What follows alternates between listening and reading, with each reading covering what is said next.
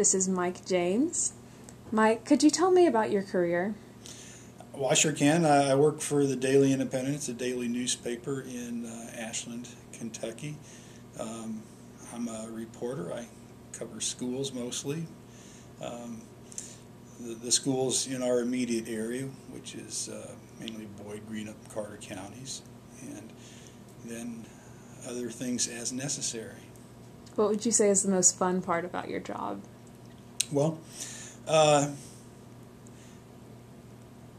fun part is being able to actually get out of the office and go into schools and actually do stories that involve kids as opposed to educational issues.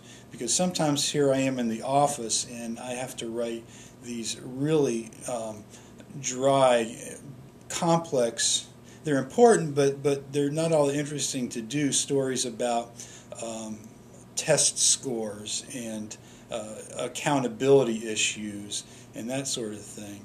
And that involves getting a lot of information from the state education department and pouring through it and looking at a lot of numbers that I don't really understand, and then calling people at various school districts and people in academia and so on and asking them, what do these numbers mean? And then trying to make sense of it and making a story out of it. So what's fun is when I get to actually go, say, to your school and do a story about things that kids are doing there and actually talk to the kids about what they're doing. So that's fun. So how did you become interested in the educational side of journalism? Well, before I was on the education beat, I was covering courts. And I really enjoyed that because there were a lot of interesting things happening. I mean, crime is interesting, and seeing the court process play out is really interesting. But I found that I was spending a whole lot of time writing about things that were ultimately just really pretty depressing. I mean, people killing people, people dealing drugs, people abusing their children, that sort of thing. And so what I always say, now that I'm on the school beat, is I used to be spending all my time with people who were in orange jumpsuits and handcuffs, and now I'm with school kids, and so who can complain about that? Right.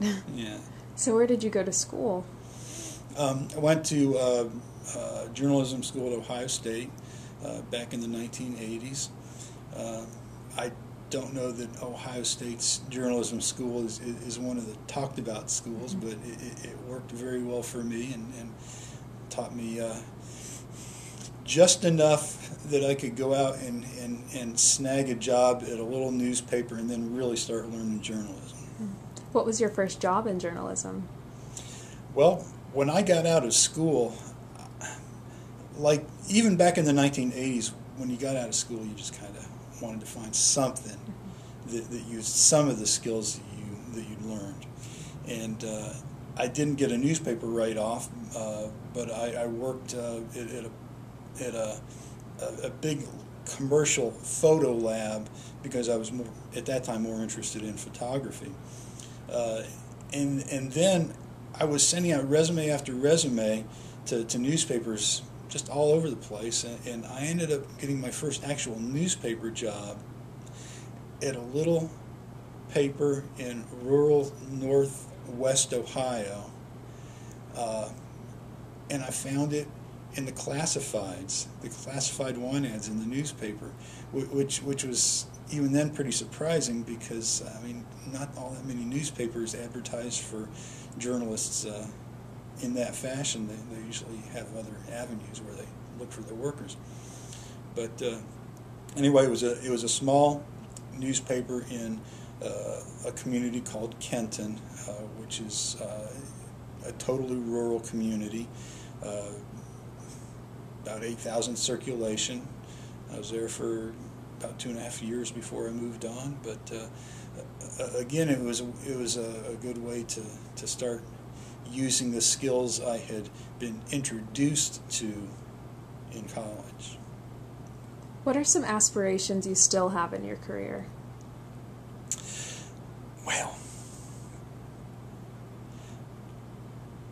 I guess in today's newspaper climate, just staying employed is a pretty big one, because the newspaper industry is going through a huge shakeup, and whether we as an industry can adapt to the digital age and having our online presence be our major product is going to spell the difference between whether we survive or not as an industry. So I guess my aspiration is to adapt along with the industry to the online world, because I would bet that as a high school student, if you read the newspaper at all, you probably don't open it up like this. You probably click on it like that. So. Well, thank you very much. You're welcome.